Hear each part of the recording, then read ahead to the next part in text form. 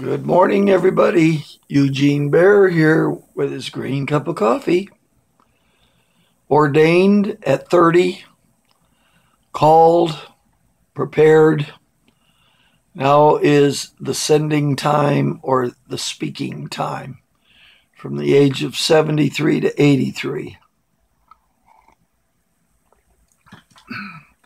Found a new word, had to get out my Webster dictionary. I love it when it happens. I'm also reading a 1952 and older Revised Standard, one of the top 3 or 4 accurately translated Bibles that we can read today.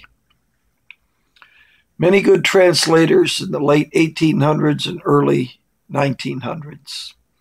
James Moffat is one of them. Beck is one. Rotherham's, also Hebrew scholar. And it was by Rotherham's and Yahweh to Yahweh. And therefore there's a Bible out there called the Sacred Name Bible. If you can come across one, very important. It puts the sacred name of God the Father, sacred name of the Son, extension of self, Yahshua, back in the Bible from beginning to end. It's another teaching. Bishops and deacons, they must hold the mystery of the faith into Christ with a clear conscience. I am reading in 1 Timothy 3, the 3rd chapter, basically, all of the 3rd chapter. Started out in verse 2. Now a bishop, and then there's bishops and deacons. Preferably they are elders in time in the Lord. Most elders are late 40s, 50s, into the 60s. But spiritually, I guess you could become an elder if you've been in the Word 20 years or more. A Jewish rabbi must study through young age, through his teens, into his 20s, and does not take the head of an assembly or group till he's 30 or 40 years old. So you're put to the test as a young man in your 20s and 30s. You're not considered a mature older man till you enter your 30s and 40s. And elders are considered late 40s, 50s, and 60s. And even a widow is not taken in unless she has no family to support her and she's 60 years old. The church should take her in and support her, give her a place to sleep, and she works in the temple and she prays, all right, in her late years. Okay, this teacher asks 3 questions all the time. And why to ask these 3 questions? They're all right here in the 3rd chapter of 1 Timothy. Have you learned Christ? Can you teach Christ? Talking about Christ, the anointing, not the Lord Jesus Christ. Christ, the anointing, all right? I come to see your power. I come to see your anointing with the Holy Spirit of truth and the Word of God, is what Paul said. I come to see your power. The next question this teacher asks, and I'm a spirit truth teacher, prepared of the Lord, okay? Ordained by elders. Elders laid hands on. I think there was 6 or 7 pastors of 6 or 7 different churches. I went before the board, okay, at the age of 35. I'd been in the Lord 5 years and was ordained Reverend Bernie Behringer Jr., Bernard Eugene Behringer Jr. on my driver's license, and then I gave it up eventually. The Lord reminded me, I called you to be a spirit truth teacher, okay, not a pastor of a group. So I am in the area of sent one, evangelist, prophet teacher, with emphasis on spirit teacher. Okay, so that's what you're listening to, is one of the Lord's prepared spirit teachers. I see the word from a spiritual point of view. That's my gift from the Lord. And I would have not got it through any Bible college, any man. It was a dream, a vision, or a gift from the Lord. And I give him all the glory and all the credit. He chose me. Why he chose me, couldn't tell you, but he knows my mind and heart. Okay, the mystery is here in verse 8, 3:8 of 1 Timothy. They must hold the mystery of the faith with a clear conscience. Your conscience is not seared over. Your conscience is clear and clean. And your conscience is made clear and clean by the Holy Spirit of truth, the Word of God.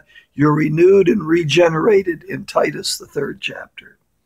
Also, you get up here in verse 13, 3:13. I read King James better. I learned how to read in King James, so I may stumble a bit here in the Revised Standard.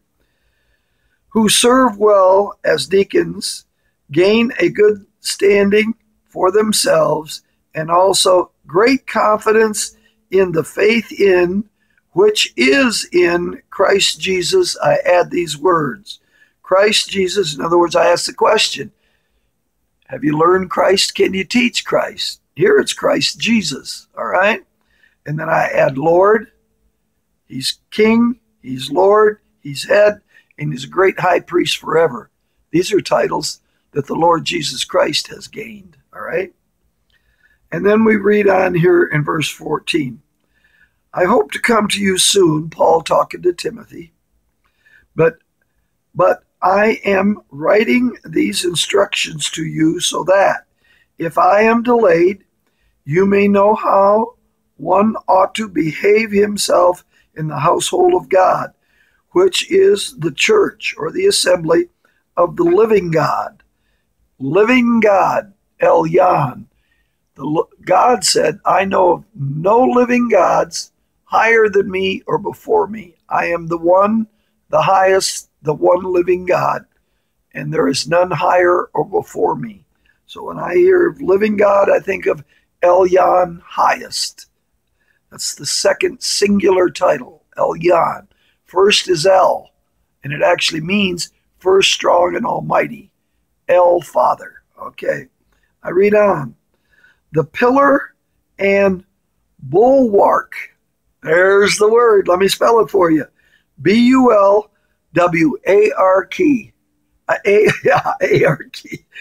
A-R-K. That's like, I used to say Tychicus, because there was a CH in his name. But a lot of CHs in Scripture are pronounced K, from a translation from Hebrew to Greek to English, all right? So it's Tychicus, not Tychicus, all right? So we got to look at our CHs in Scripture, and they have a K sound. Bulwark. Check this one out. It's to fortify and safeguard. That's where Zion, that is now referenced spiritually in a reference to Jerusalem in Israel, Zion. But in the beginning, Zion was a fortress built by Jebusites, and David captured it and lived there because it was a walled city, southwest hill of Jerusalem, and David and his army captured Zion, built by Gentiles. Okay? So it was a fortified fortress city where you could sleep at night and guard it and be safeguarded. So fortify and safeguard, but here you're fortified and safeguarded by the truth. All right? The Holy Spirit of truth. The Spirit word, the word of truth. And the words being preached in so many ways by men in error and falsehood today. That's why I'm a Christ-anointed believer. I do not like to claim the title Christian, Protestant, Catholic. Just too much, putting it politely, junk going down. It's 9 minutes.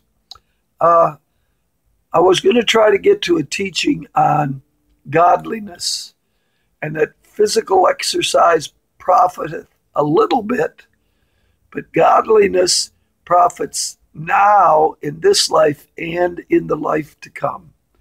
Read all of chapter 3 of 1 Timothy, one of the last 6 letters of Paul. I love you. Talk for 10 minutes. Can't help it. I love to read, study, and teach the Word of life, the Holy Spirit of truth, the written Word of God. Stay close to God.